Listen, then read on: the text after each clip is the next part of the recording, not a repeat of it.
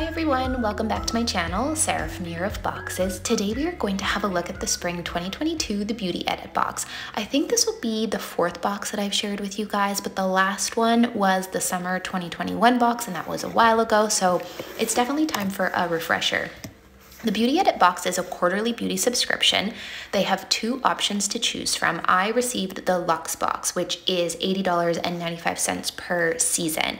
They are only shipping to Canada right now and shipping is $7. I will put a link down below to their profile page as well as a coupon code. Right on top, we have the product booklet, which lists all the items we received and what they retail for. And can we talk about the packaging? I am loving this purple color. So pretty and so perfect for spring.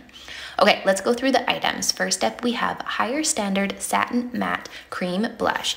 Subscribers could have received one of two colors and I received Kindness. I think it is really, really pretty and blush is something that I wear daily. So this is something that I will definitely get use out of. It retails for $22 and I also really love the packaging. I will have to see what other products they have. Next up, we have Soak Bath Co. Bath Bomb in Rose Petal. I have received this brand before and I love, love, love their bath bombs. It retails for $9.99 and it's a great way to just make your bath feel extra special. Next, we have Elate Cosmetics Eye Color Pencil in Evolve. They say that you can use this all over your lid, on your cheeks, or your lips, and you can use a blending brush or your finger to smudge it. It retails for $25, and I must say, I love a good multitasking product. Here we have not one, but two nail colors from NCLA Beauty. Subscribers could have received two of four different colors, and I have Rose Sheer and 75 Degrees is Freezing in LA, which is a really long name for a nail polish. They retail for $20, and I think these are very pretty colors for spring. Next, we have two lipsticks from Lip Candy. The colors are Bring It and Markle. For some reason, I have trouble with that name. And here's a little fun fact for you guys. They are supercharged with superfoods like pomegranate and chia seed oil. They retail for $27.95. The colors are very similar. One is just a little bit lighter than the other, but I think both are gorgeous. Here we have Glam Glow Eye Boost Revitalizing Eye Mask. You simply apply the mask around your eye area, leave on for 10 minutes and remove. It retails for $10.